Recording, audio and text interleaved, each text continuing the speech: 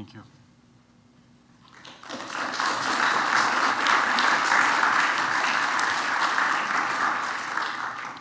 We now have 30 minutes for questions. The organizer, Mike, told me we could go 6 minutes longer since he took 6 minutes.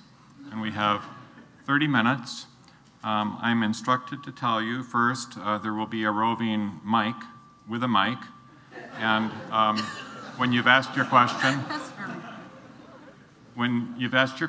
please give it back to Mike, the mic, back to Mike. The objective is to ask as many questions as possible. We might think this is quantity over quality, but we can also think of it as a request that we get to the nub of the matter quickly, that questioners also get to the nub. Yes or no's are good if they answer the question. That means there will be no follow-up questions. That's why you're giving the mic back to Mike.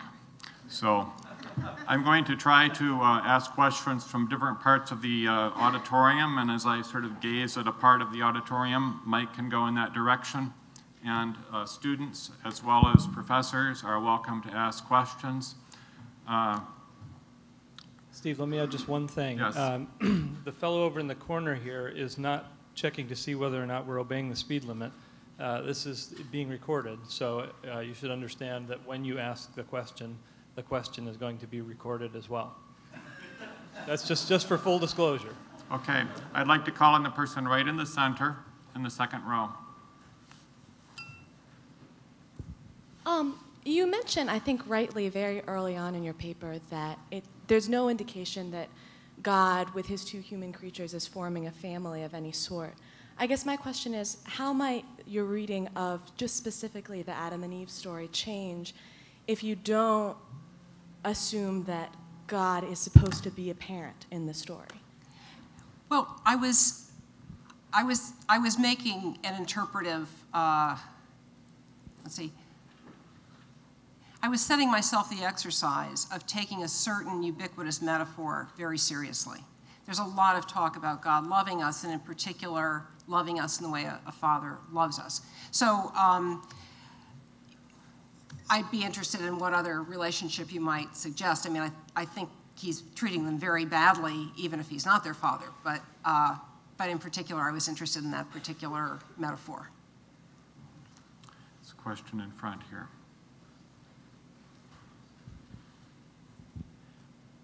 If God doesn't exist, then presumably the people who wrote the stories were not reporting exactly anything. So is your theory then that this is kind of a culture that really put child abuse and murder and stuff on a high pedestal? Again, I don't really know enough about the Bible to answer that, but I'll tell you what my impression is from reading it, that it sounds a lot like other primitive myths. There's a lot of killing going on. There's a lot of in-group, out-group stuff. Gods are not particularly moral. They're just really, really powerful. You see that in Greek mythology and Norse mythology. They're not paragons. You know, there's just a great deal about which peoples are favored by which gods, and the conflicts among the peoples are often regarded as you know, some kind of reflecting some kind of conflict among, you know, within heaven. It seems to me it's no worse than a lot of other stuff you get. You know, I'd be interested to hear from scholars about you know, ways in which it's different from other myths. But you know, a lot of really bad stuff happens in Greek mythology, which is the only other mythology I know even anything about. Professor Stump, you're an important part. Won't you come up and be receptive to questions as well? Well, as long as you're going up, I'll ask you a question, Eleonore. I have some sympathy for the way Professor Antony read the text, and the sympathy is something like this. The early Hebrews probably read it roughly that way and probably believed it fairly literally, and probably weren't all that convinced from the information they had that God loved them, and were even tempted by prophets of Baal and other tempters and temptresses, and they seem to have been real temptations for them, probably or maybe because they weren't convinced that Yahweh loved them, And so partly it's kind of bothers me that we have to wait till Robert Alter to tell us the truth of all this. But at any rate, for the early Hebrews, it just seems like there's a kind of natural way that they probably read it. It took a long time to figure it out, even for them. And then that raises issues about divine love too, if it took so long to figure it out. So I just wondered if you have a response to that. Well, I certainly didn't mean to suggest that we've got nothing good on the story of the creation of Eve until we get to Robert Alter. I mean, we have wonderful stuff on all these stories in the Jewish tradition, and there's a long, long history of interpretation of the biblical stories, all of which can be consulted with prophet. I would say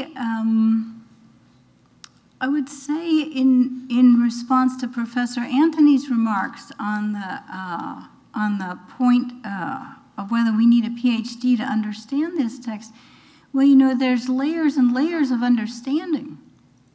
I mean, there are some things anybody can understand without a PhD, but you know what? Hebrew really, for non-native Hebrew speakers, Hebrew really does take some higher education. So you're going to learn one set of things from this text if you know the original language, and another set of things if you don't. I mean, you're going to miss something without the Hebrew. So that's what I would say about that issue. Not that Robert Alter is the first one to show us anything, but that he just gives a very nice analysis of things you can find also in the Jewish tradition. As for the question what the ancient Israelites might have known or what they might have thought, I would say, where do we get this idea? I mean, where do we get this information? This is just so history. I mean, how do we know what the ancient Israelites thought? Did we happen to find it recorded somewhere? I mean, did they say to us, you know, when we read this stuff, we really think God is pretty rotten? And as for the, I mean, I would say our evidence for what they thought is pretty largely our speculation about the very text we're trying to interpret. That's what I would say. But as for the issue of their repeatedly, as for the worry that they repeatedly seem to betray the Lord they love, I mean, I don't know.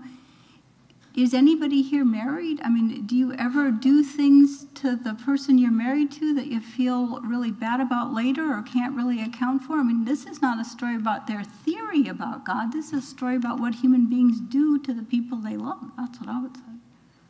Thank you. Do we have some more questions? I'd like to see 3 hands up before I call on one. There's one. I want to see another hand. 2. 1 third one. 3, okay. So let's start over in this part. Mike?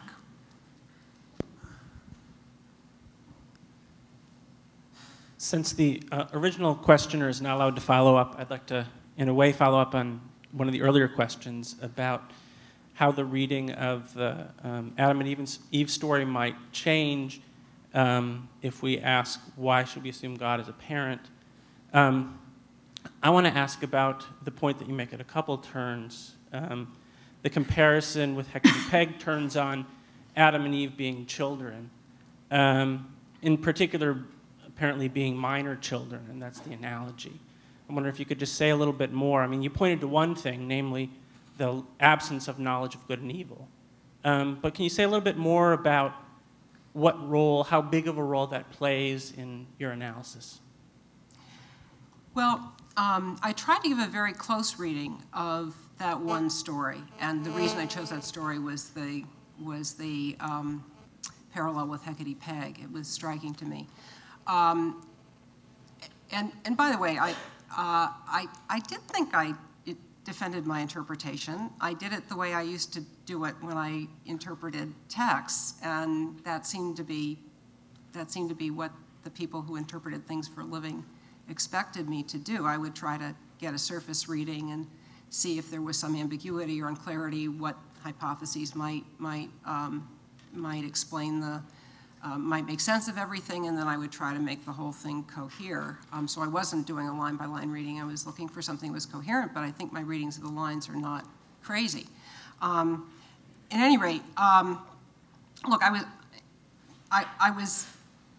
I I chose the trope of God as a father for two reasons.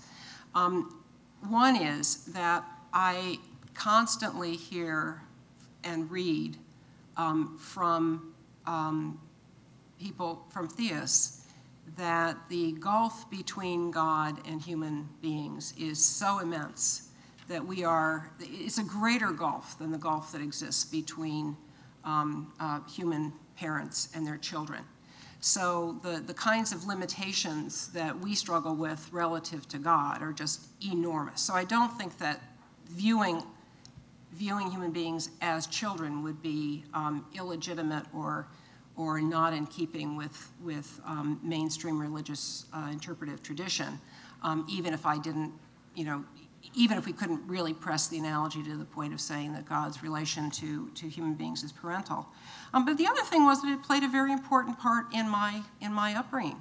It was something that was emphasized a lot, that God was our father and that we could turn to him like we could turn to a human father in times of need, when we needed advice, when we needed strength. It was a really potent image for me, so that's another reason that I chose that image. I think, look, the basic case is, you're all familiar with these problematic passages, these problematic stories. If you just read this text and you didn't have names assigned to the characters, you would not identify the main character as a particularly just or loving individual.